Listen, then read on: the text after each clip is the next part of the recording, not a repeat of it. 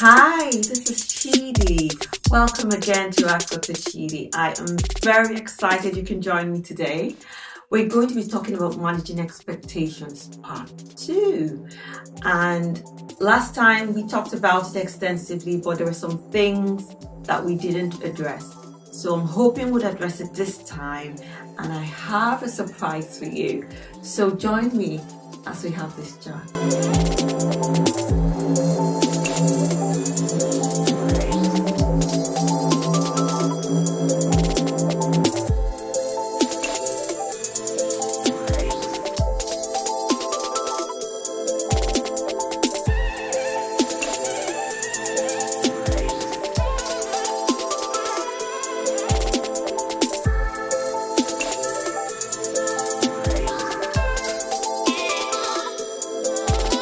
Welcome back.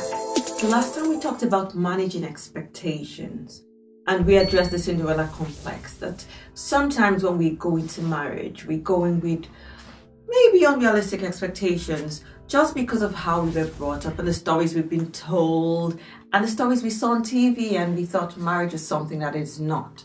Well, we talked about these things, and we talked about how to manage them and come to terms with what we have to work with. Today, we're going to be adding on to that. We're going to be talking about it from a biblical point of view. And I think it's very important that we have this session.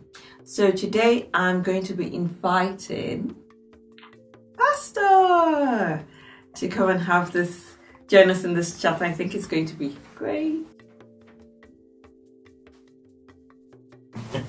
Hi, how are you? I'm great. Excellent. So I was thinking, I'm sure you watched that video, Managing Expectation. Brilliant, beautiful. I'm sure you have something to add. Yeah, we did a very good job, very good job, and we've been getting beautiful feedback on that show. And I think what we just needed to top it up with is we believe that God can do all things, and His power is not limited at all. God is limitless, and we believe that. So having a buoyant expectation, it's not off the cuff. It's something that everybody should, have and aspire to. But like Jesus said in Luke, that if a man wants to build a tower, a house, he must first sit down and do what? Count the cost. Count the cost. So that's something I believe every lady and every guy that wants to get married should also sit down and count the cost. And you know that you also talked about, or you are talking about your series, The Rules of Attraction, that what you expect, what you believe will come to you. So having that high expectation is beautiful. That is one aspect of it. Having faith that what you want, what you believe will come to you. Then there's something else that I believe that one should do. Working on you, because you can't attract what you are not. So I believe you should make that investment in yourself so you can attract your ideal partner. So let's not say let me just use classes to explain what I mean. Let's say you are a class C person on the scale of A to F. You're a class C person and you want a class A person. What I believe you should do is you invest in your class C and up it up to class A. So that person you are believing for, your ideal spouse or partner, will be attracted to you, because your ideal spouse or partner, I believe, should be a class A person, and she or he will not be attracted to a class C or class E or class F person. So you can't be a class F and you are believing for a class A. God is limitless, but it will still be unfair to the class A person, if God does that. So what you should do is to work on yourself. You mightn't have attained class A, but once you are constantly making investment in yourself and aspiring to be a class A person, then you've started that process. That's what I believe. You count the cost. So you can't just be an F person and expect a class A person. So as we do that, I believe you should work on yourself.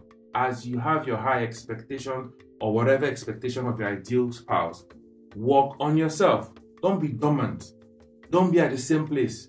Let somebody meet you in the next 3 months, 6 months, and will notice that you've made a great leap higher than where you were from. Invest in yourself. Get a degree. Work on yourself. Get new knowledge. Get new skills. Keep working on yourself so you can attract your ideal partner. That's what I believe. That's one thing we should, I think we should add to that rule of attraction. So we're not saying, I believe that's one thing we should add to the managing expectations rather. So we don't believe you should have mean or low expectations. No, that's not what we are saying. We believe you should have high expectations for your ideal partner, because the Bible says that He will grant us what? Our heart desires, the desires of our heart. So, but the desires of your heart will also match your person, so you can easily attract that person to you. The other thing is, don't forget that it doesn't end at marriage. Everything doesn't end.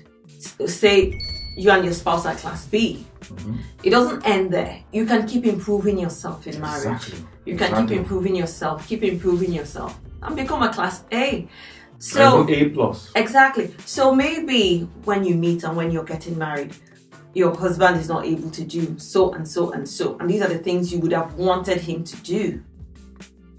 There's still room for growth. Yeah.